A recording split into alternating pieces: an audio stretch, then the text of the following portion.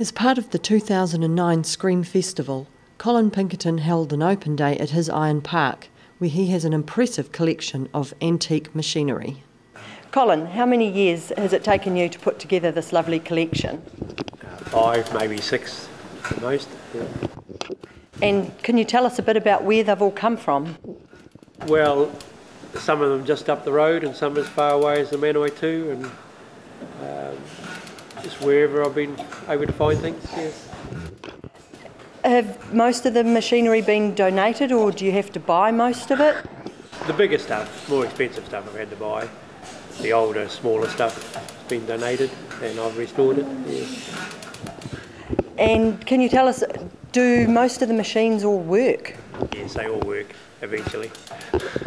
So obviously it's taken a few hours to get them all back to working order and in such fine condition. Can you tell us a little bit about what's involved there? A lot of hours. Something like the traction engine behind me has been done professionally by other people, and this took about 10 months for restoration, and the smaller stuff obviously shorter time. Now what about yourself? How did you become interested in old machinery? I guess in hindsight I was looking for something to do in retirement after giving up milking cows, and just started picking up one or two things, and it just grew from there. So what did you actually start with? You mentioned some old radios, is that right? I had a spot with some old radios in it. I actually started with an old Dodge pickup truck, and it was my first purchase. Picked up a few cars, and then the smaller stuff started from there. Now I noticed there's a few chaps around here tinkering and toiling with things. How many other people help you, and do you have to pay them, or they do it for love too? They fortunately do it for love as well. I've got 2 people, my brother and a chap that helps me with the steam engine. He's got his steam ticket, I haven't. I noticed that you have a donation box over there supporting the Uganda Heifer project. Can you tell us a bit about that fund?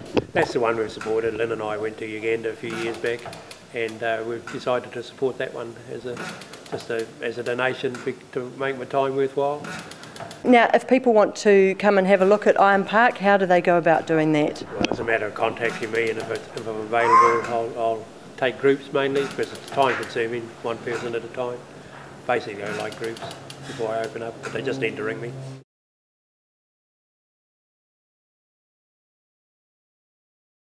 This is Vic Clark, who was one of the original initiators of the Uganda Heifer project. Vic, could you firstly tell us how long ago did the fund start?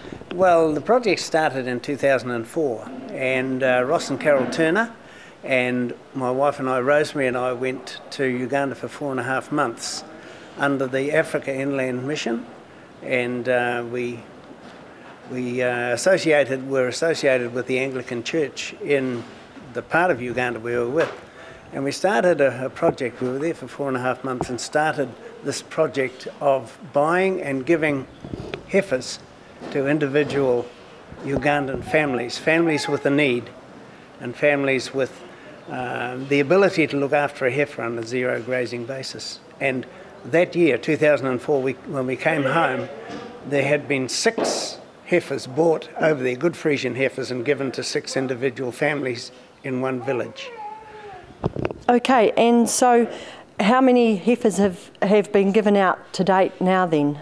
Well, up till now there's been about 35 heifers bought and given into 6 different villages.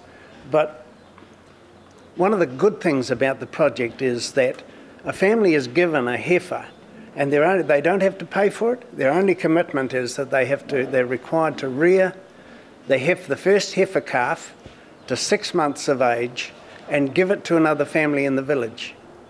So we're not sure of the numbers, but we think there's about 60 animals now, cows, heifers and young stock, with individual families in Uganda, in Ruhara around Imbarara, which is a city south of Uganda.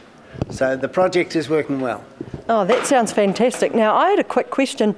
How are the heifers fertilised? Do they have bulls over there, or are they artificially inseminated?